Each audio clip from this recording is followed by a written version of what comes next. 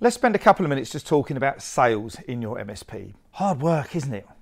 How do you get people to know, like and trust you really quickly? Is there a silver bullet that we can use so we can just press a button and all of a sudden new fresh business comes in? Well, unfortunately, there isn't.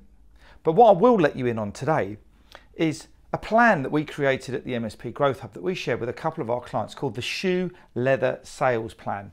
And this is a surefire way for any MSP to get on the journey of getting new sales into their business, into their MSP, and a surefire way of getting a process together, understanding the steps you need to take to start to generate sales in your MSP. Now, this isn't a quick bullet. This isn't a thing where all of a sudden you're going to get loads of leads coming in, because that doesn't exist. Well, it does. It's called a unicorn, but that doesn't exist in the MSP space. So check out this week's IT Experts podcast. Get your hands on the Shoe Leather Sales Plan. Follow the process. It will take a few months to get it up and running, but when you do, you will start to get fresh new leads and inquiries into your MSP. Do you know what? Almost guaranteed. Hope you enjoy the show. I look forward to catching up with you soon. Have a great day.